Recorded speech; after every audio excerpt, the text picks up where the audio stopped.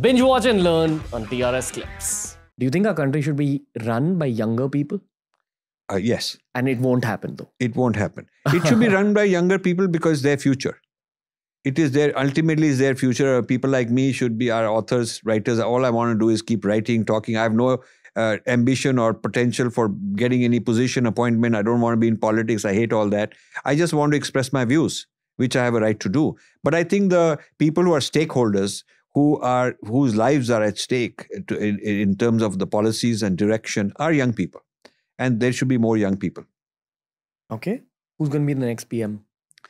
After Modi, I hope it's none of the people on the scene right now. People keep saying it should be Amit Shah, it should be Yogi, it should be this, that. I mean, I would like to have seen totally new people. Fresh faces. Fresh faces. Certainly, I would want them to be more AI educated, technology educated, because we're on the verge of a fourth industrial revolution, they call it that. And this will decide the future. And these people have to be not just indirectly informed based on what some advisor is saying, some bureaucrat is saying. They must have knowledge of this technology themselves. Like an engineer themselves or a scientist themselves. And I will tell you, the Communist Party of China, CCP, Chinese Communist Party, which has 90 million members, lot of technocrats in it, lot of highly educated people, people who are scientists, people who are PhDs, people who are researchers, very well-informed subject matter experts in all sorts of areas. It's not the typical gunda type of, you think communist log aise hi honge, but they are well-educated people in the Chinese Communist Party, and they are the brains, they are running the country, they're electing the government and all that stuff. So there's no reason why we couldn't have a brain trust, a sort of a very high-quality, educated youth in some kind of a structure, which then has a lot of influence in the country. I have some young friends of mine who are only as old as 35, who've actually tried getting into politics,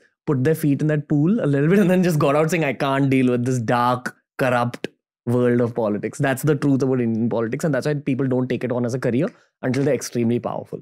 Like the one guy who I've met through the show who I feel will actually get into Indian politics and maybe do something is Ashneer Grover. Do you know who he is? No. One of the Shark Tank judges. He's a rage on the Indian internet, and his next steps in his career are political.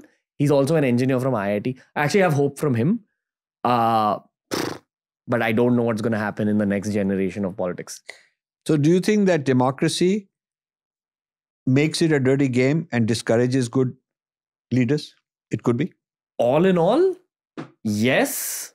In saying that, that's a very controversial statement from my side. I can get into trouble if this statement is taken in isolation out of this entire podcast. I say that even after experiencing this entire podcast and all these geopolitical podcasts, and most importantly, the podcast with the military leaders that I've had.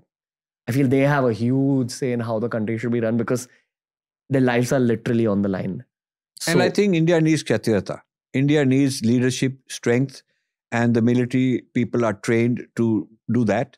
And I certainly agree that the military, scientific people, people with certain certain subject matter expertise should not be sort of the local fellow who can rabble-rouse and he can get votes and do gherao here and whatnot, and he gets a ticket because he can arouse votes and all. I think that kind of a election-based leadership is not good for the country. You don't get the best leaders that way. So if you enjoyed this video, subscribe to TRS Clips for more.